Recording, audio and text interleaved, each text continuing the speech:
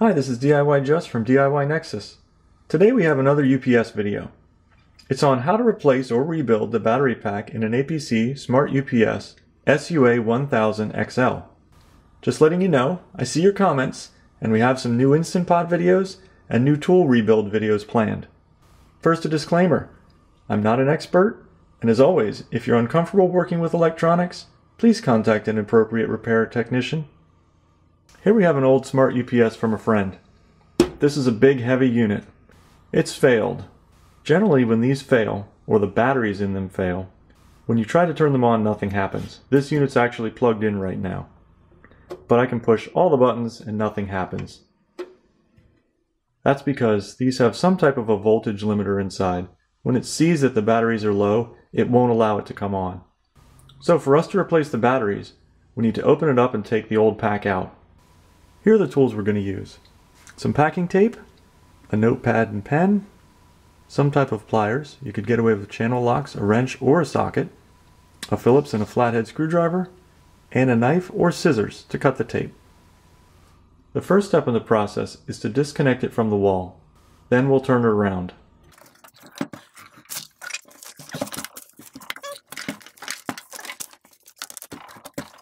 On these larger UPS units, there's an external battery connector.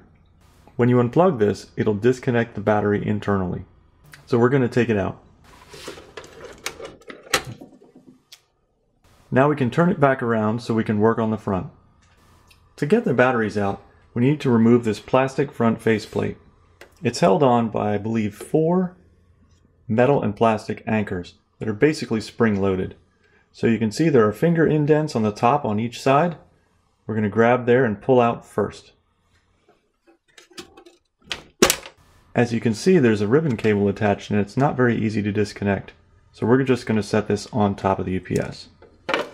Now we'll use the phillips screwdriver to remove the top 2 screws. This metal panel should tip downward. As you can see, this battery's already been replaced before, as we must have labeled it previously in 2012 and in 2014. So to get the pack out, which is this entire piece, we need to pull it forward. Sometimes these can be quite hard to pull forward if the batteries have swelled. In that case, you may need to use flat-bladed screwdrivers or other tools to kind of pry the pack out. Let's hope this one comes out easily. If you do use it, be careful when you pry from each side, so that you don't puncture the batteries or really deform the case.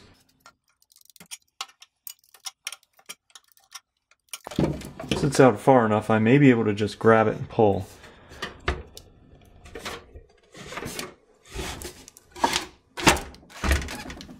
There we go.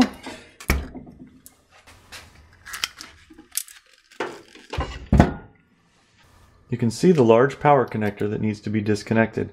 Simply pull both sides to take it apart. Now that it's apart, we'll remove the UPS so we can just work on the battery. You're at the point now where you need to decide if you'd like to replace the entire battery pack, or if you'd like to rebuild the pack with new batteries.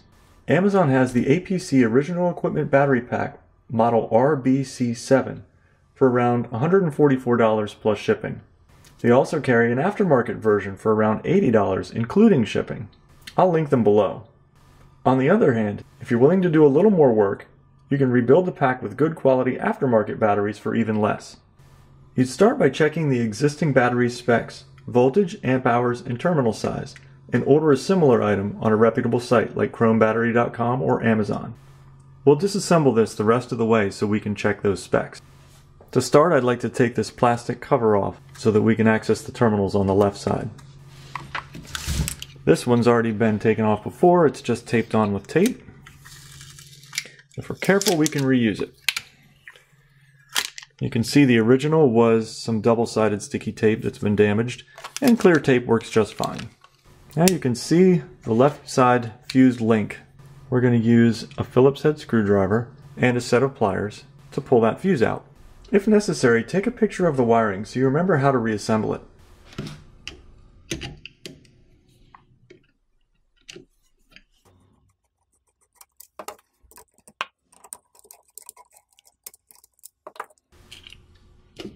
We take this end off first to ensure that while we're removing this end, we don't accidentally short the two terminals.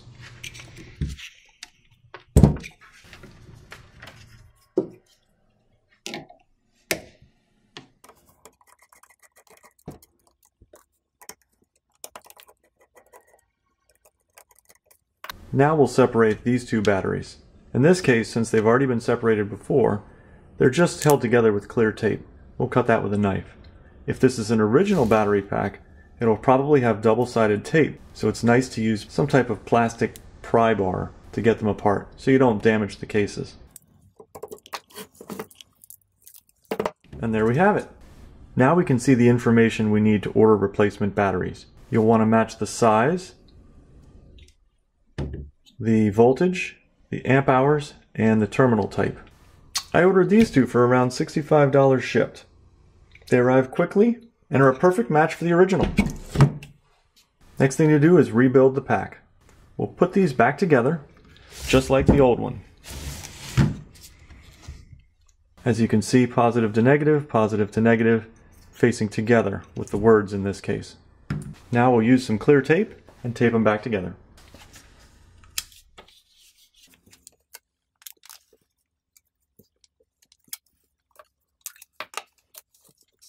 Now we'll replace the terminals in the reverse order that we removed them.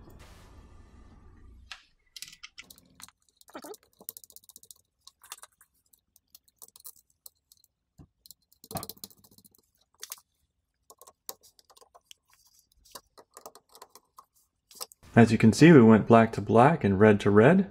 We'll turn it around and do the fuse on the other side.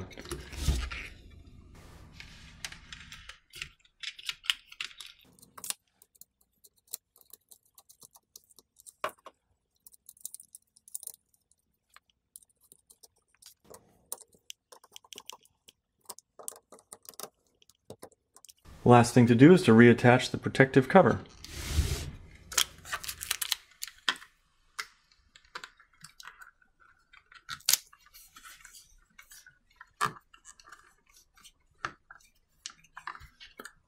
Of note, there may be two protective covers on these. Since this one was rebuilt prior to this, I suspect the other one was broken or lost. They're not totally important to the operation, but they do make it safer to insert and remove the battery. If yours happen to get broken or lost, you could put a piece of tape across here to protect the terminals as well. Now we'll move this out of the way and put the UPS back on the table so we can install it. Installation is basically the reverse of removal. Reconnect the connectors, and you're going to feed the battery back into the opening. When you do, be careful about these wires. In the case of this UPS, these wires will lie flat against the back of these batteries. There's the space in the back of the battery area for them to sit.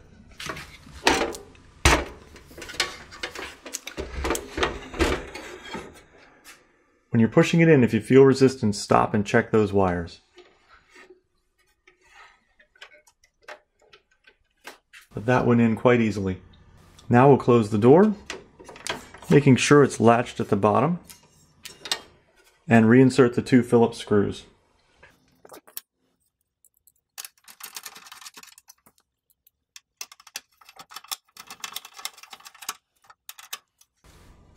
To reinstall the front, you want to look at the four tabs, understand where they go,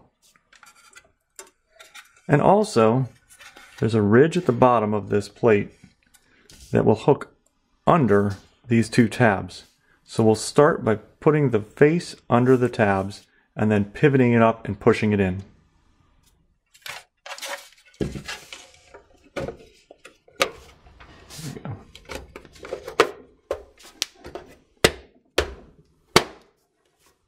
The next step is to turn it around and plug back in the external battery connector. When you plug this back in, you may hear a pop or see a spark. Don't be alarmed, that's what this does. Now we can turn it back around, plug it in and test it. So we've plugged it back in, and in this case it's an older UPS and you can actually hear the charge circuit working. Hit the test button or the power button and see what happens.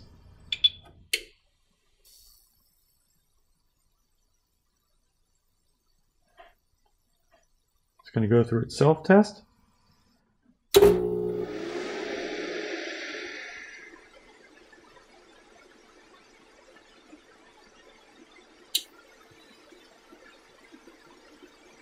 And there we go, it's working. I'm happy it looks like we've saved this from the scrap pile. Should work as long as it's plugged in and charged for the next 3 to 5 years. That's about the average lifespan for a set of battery in one of these. I like to write when the battery is replaced on a note, and then stick it on the top of the UPS for the future. Let me know if you have any suggestions or questions in the comments below. And if you like this video, please subscribe and give us a thumbs up. As always, thanks for watching.